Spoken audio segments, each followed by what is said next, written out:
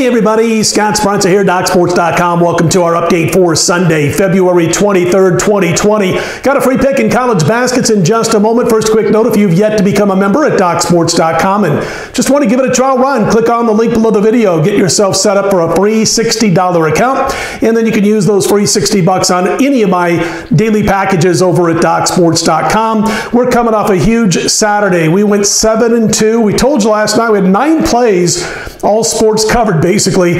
On Saturday, we go 7-2, and $100 per unit players picked up over $2,200. So just spending $100 a unit was able to turn over $2 grand. Yesterday's card alone, we went 2-1 in college baskets. We hit the 6-star play, our top play in college baskets. That was Pepperdine plus the points.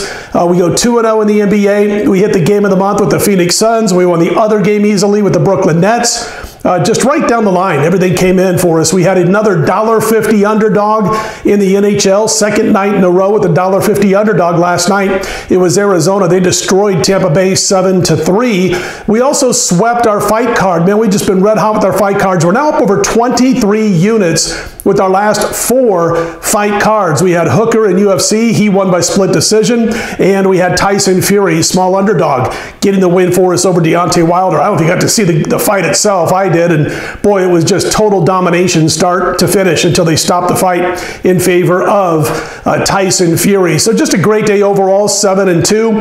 We won a couple of games here, 2-1 with our free picks. We won the under in that football game between Seattle and Dallas. We were also able to cash Oregon. Our one loss with the free picks was the Dallas Mavericks. But again, great day overall yesterday. We're going to look to continue to do well on Sunday. We'll look to finish up strong for this weekend. And I've got college basketball, which will be posted at 11:30 a.m. Eastern Time. We've got a 5-star play in college basketball, my NBA at 1 p.m. Eastern, and I've got NHL on Sunday, and that will be available also at 1 p.m. Eastern, just like the NBA. So go grab them all. Let's finish up strong. 7-2 on Saturday. Let's make it 3-0 on Sunday. And also NASCAR. It's available right now. I've got one matchup for NASCAR. We won last week at Daytona. And by the way, folks, my NASCAR record now, our run, 15-4 going back to last year with my last 19 races, 22-7 with our last 29, and we're up over $6,500 for $100 per unit players. If you were playing just $200 per unit, you're up 13 grand just since about May of last year on this 22-7 NASCAR run.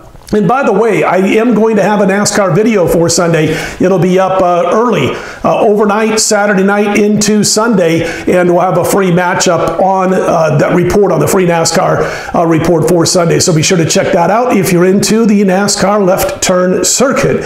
All right, let's get to our free pick for Sunday. We're going to back Seton Hall minus the points, laying double digits over St. John's. Listen, St. John's just can't shoot on the road, 38%. Meanwhile, on the defensive end, they just allow way too many free throws. Like 29 free throws per game is what they allow when they're on the road. They're always in foul trouble. They've got a -5 rebound margin per game on the road. Seton Hall comes in. They've won 38 of the last 49 straight up at home against St. John's. How about that? They've won 5 straight at home against the Johnnies. And listen, that first matchup where Seton Hall had a scratch and claw to win 82-79, they were down by 13 at one point in the second half before they kicked it into gear. Miles Powell got it going in the second half, had a big final 20 minutes for the Pirates in that one. They're getting a little bit more action from some other players besides Miles Powell at this point.